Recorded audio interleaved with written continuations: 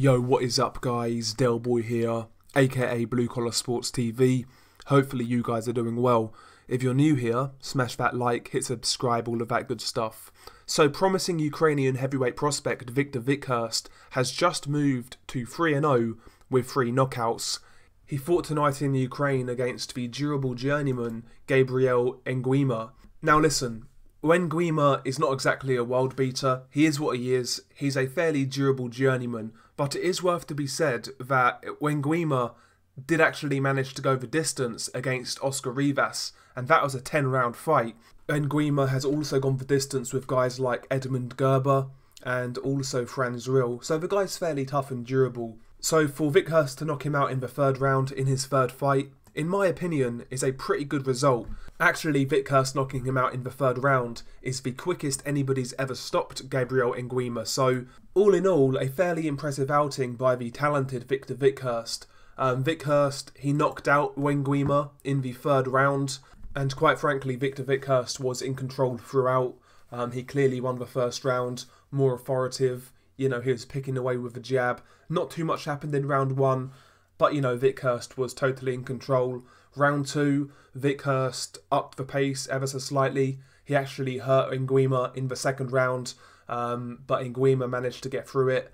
And round 3 was where this fight ended, and the knockout was really impressive. You know, it was a great knockout to watch. It was a straight right hand from Vykhryst that knocked out Enguema. He set it up with like a really quick jab. He threw the straight right hand behind it really quickly, and it caught Enguema right on the chin. And yeah, man, it was a really brutal knockout. Essentially, Enguema was out before he hit the canvas. You know, he was floppy before he went down, man. He was out of it. It was a brutal knockout from Viktor Vykhryst. You know, one of those highlight reel type of knockouts as far as I'm concerned. Really good finish against a fairly durable guy.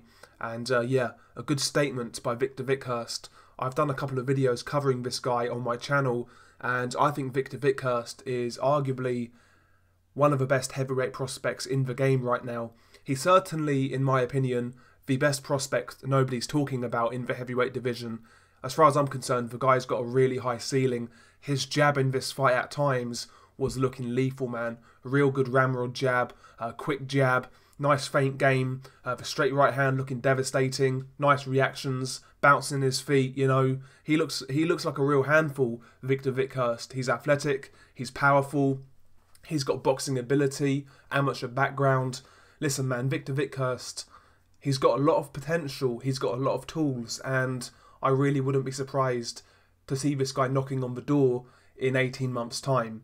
I think the guy's very good. I think he can be somewhat fast-tracked, and yeah, in maybe 18 months, 2 years' time, we're going to see this guy in and around contention level kind of thing.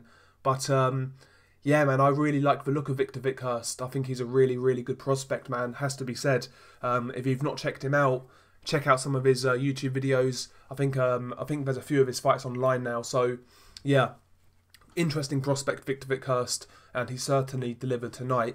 Also, by the way, on the undercard, Ali Eren Demirezen, he actually fought Kamil Sakalovsky. Demirezen obviously lost to Efe Ajagba fairly recently. He went the distance with Ajagba. He gave Ajagba a few problems here and there. And he actually beat Kamil Sakalovsky on the undercard in a 6-rounder on points. A fairly competitive fight. Sakalovsky won a couple of rounds, but Demirezen was the rightful winner. You know, maybe in a couple of fights' time, Viktor Vykhryst versus Ali Eren Demirezen, I think that'd be a decent step up in a couple of fights' time, to be honest. But yeah, man, interesting heavyweight card.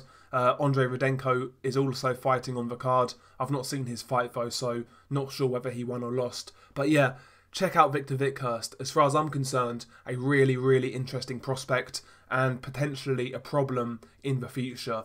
Share your thoughts below. Been your boy Del Boy. Peace.